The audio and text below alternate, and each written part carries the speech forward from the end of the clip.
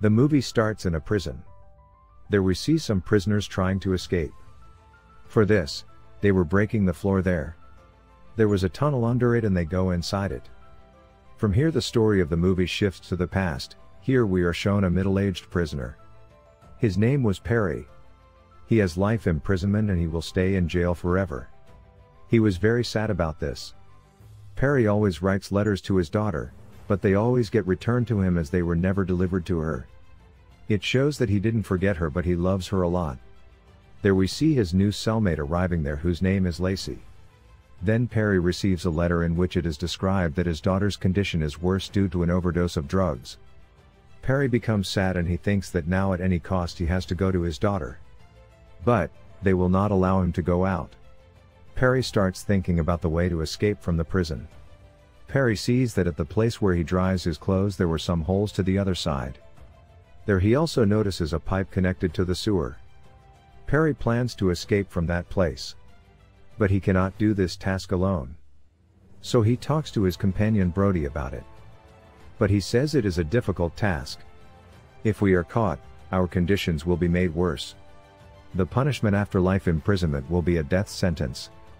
But then he tells Perry about one more man who is a big thief and famously known as Bad Guy, whose name is Lenny. He also does boxing. Now we see Brody disclosing to him all the ways to escape as he knows the blueprint of the jail. After understanding everything, Perry goes to meet Lenny.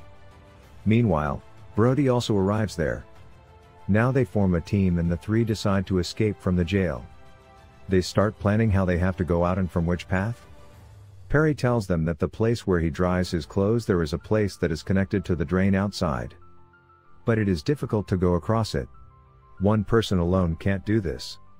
If they all do this task then the guards will not spare them. Then Perry says you must know the church of this jail. There is a confession room, its path is straight to the laundry room. If we go through the laundry room, nobody will be suspicious about us. Then Lenny asks, does the guards of the church do not see us? Lenny says we can't go to the church in front of the guards like that. That's why we need its key and it's impossible for us to get it. Perry replies, I have its print.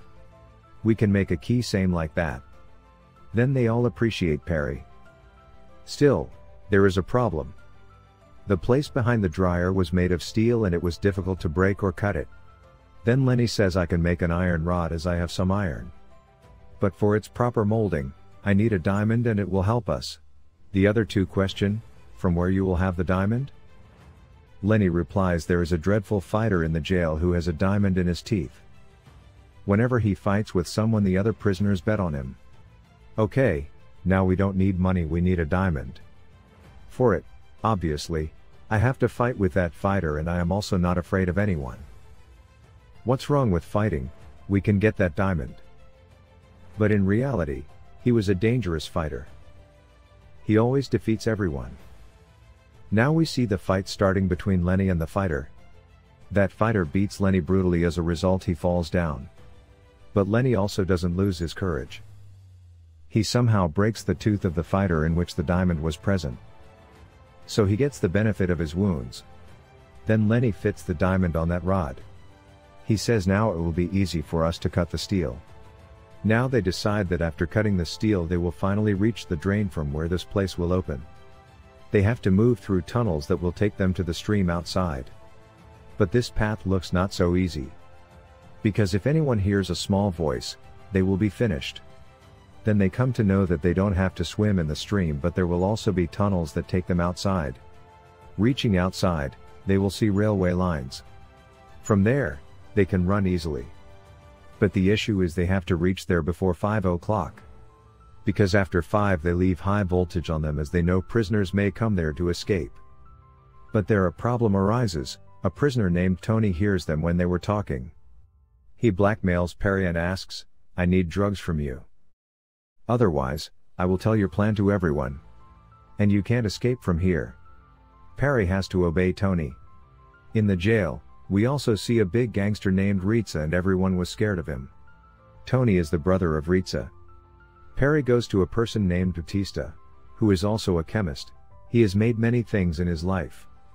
He even made drugs in jail. Perry asks him secretly, "Can you make half a kg of drugs for me? I have to give it to an insane person." Then Batista questions, "Why should I make it for you?" Perry replies, "In return, I will take you out of the jail with me. In fact, we are planning something and you will get the benefit." Batista agrees with him happily. Later, Tony comes to Perry to get drugs. Perry gives him drugs, and says to shut his mouth as his task is finished. But Tony, who is a drug addict, often teases and tortures Lacey very wildly. Here Lacey gets the chance to take his revenge on him. He beats him and tries to kill him with a pillow. He hits him with chairs and rods, making him injured. Tony falls down from the stairs while he was coming out of the cell and dies there itself. Then the elder brother of Tony, Ritza, comes to Perry and says, "My brother came to you last time. What happened to him?"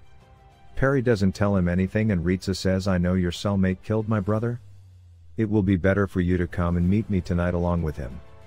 Otherwise, I will make your condition worse." Here, Perry becomes worried because this night they have to escape from the jail. And if he doesn't take his cellmate to Ritza, it also becomes bad for him. But before the night itself, a lady comes to meet Perry and tells him with a heavy heart that his daughter is no more in this world. This news completely breaks Perry. We also know that Perry was escaping from jail just for his daughter. But now his plans and dreams get ruined. He becomes very dejected about his life as he couldn't do anything for his daughter. Later, he goes to Lacey and tells him, "Ritza is calling you. But don't go there." Then he gives his daughter's picture to Lacey. And says him to give it to Brody, with whom he was going to escape, so that he will understand everything. Here we can comprehend, the purpose of Perry to escape from jail was lost. So he wanted to release his cellmate in his place. He did not send him to Ritza, because Ritza can do anything with him. He blackmailed Perry that he will kill his daughter, who is already dead. Now Lacey joins other companions of Perry and they reach the church. But when Perry's companions see his cellmate there, they question, "What are you doing here?" They think that he will reveal their secret. But he tells them that Perry has sent him. They come to the laundry room through that room. Meanwhile, Perry also comes there because he wasn't feeling good in jail. His companions were going from there, so Perry also wants to leave that place. Now they all join together.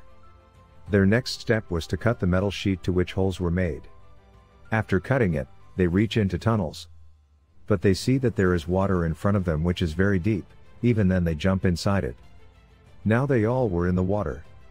Meanwhile, they see a door there, and after opening it, they reach the underground tunnels. Their half task was done here. But when they move forward, they see that there is a wall in their front and the path was closed. And they couldn't move further. They become hopeless and they were thinking about what should be done now. Then Lacey says, "Our hard work is wasted." One of the men becomes furious and asks, "What kind of hard work is yours? You have come in the last second." He hits him a punch, but it hits on the wall instead of him. And space was made in the wall. They come to know that this wall is made out of mud which can be easily broken. They begin to scratch the wall with the iron rod and soon they make a huge hole in it. Now they move forward. But a lot of soil falls on Brody. Due to it, his breathing becomes difficult. Then Batista lifts him on his shoulders and moves forward. But soon he dies and they move forward while leaving him there. Now they only have 1 hour to reach there. Because after 5 there will be high voltage. While walking they realize that someone is chasing them. They jump in the water and by swimming they reach its other end. From there they walk on the railway tracks. While they were walking, Batista's foot gets stuck in the railway track. Then Lenny starts helping him, but it was too late as a train was coming from behind and they don't have any time to run. The train crushes both of them. Now only Perry and his cellmate were left. He was of the age of his daughter. By running they reached the station and they both were very happy. Perry and his cellmate depart very joyfully in different directions. While Perry was going upside through the accelerator, he feels as if someone has stabbed him from behind. When he sees behind, we notice that he is in Ritza's cell. Actually, Ritza stabs him. The story and the scenes we were seeing are not real. These were Perry's imaginations which he thinks he himself. It is obvious that it was his dream to come out of this jail. But now Ritza has stabbed him. The deaths of the prisoners that we have seen is also a lie. They all escaped from there and maybe they have reached that station. Perry was inside the jail and he hadn't joined them ever. Because in the last scene of the movie we are shown those 4 are still alive when they move into the